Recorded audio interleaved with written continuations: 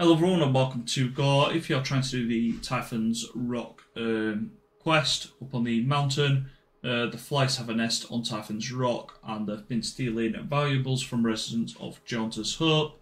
So this quest you get from the Jaunter's Hope settlement over here, and then you just need to head round to Typhon's rock. What you're actually after is the treasure here, so if you already have the treasure, you know where to go, just go to the treasure. You won't be able to collect anything, it will just complete. If you've not been here before, you need to head up to either just next to this pathway here on the rocks, or next to where my speeder is here, and you can climb up. If you're coming up this way, run around the mountain. If you're coming around that way, run around that side.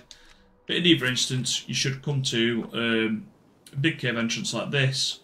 Opposite the cave entrance, you'll have this set of rocks.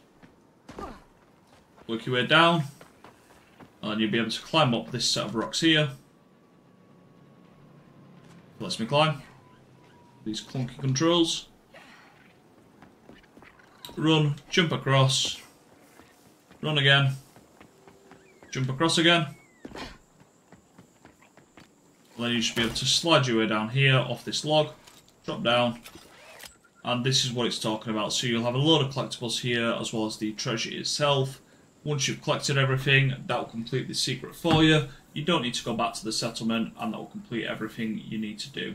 I do hope this helps, and do please enjoy, like, comment and subscribe.